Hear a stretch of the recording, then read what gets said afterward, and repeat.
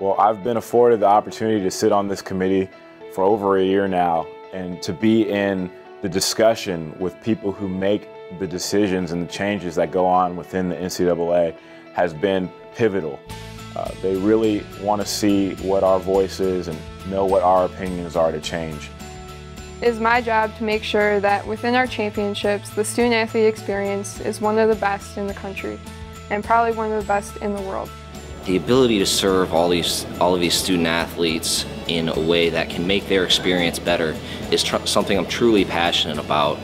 Over the past 6 months, I've met so many different student athletes, and they've all really inspired me to make sure I'm taking an active role in this committee to better enhance the student athlete experience. When we look at different rules and different bylaws, it's my job to make sure that those are helping the student athletes stay successful socially, academically, and athletically.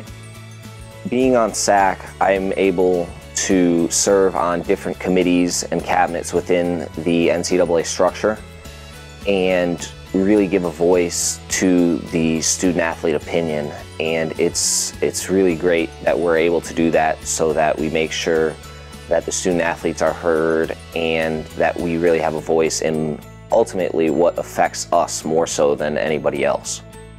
When I get to take trips to different places like Indianapolis, I get to sit in meeting rooms with people who really decide things about this legislation, and I get to be a word in their ear before they vote on these things. So I can bring up the one player who's never had his voice heard. I can hear what he has to say and bring it to the table and make sure that those things are considered before it's voted on. It's a tremendous opportunity to represent all of the student athletes who are impacted by the NCAA and to make sure that they know that we have a voice for them.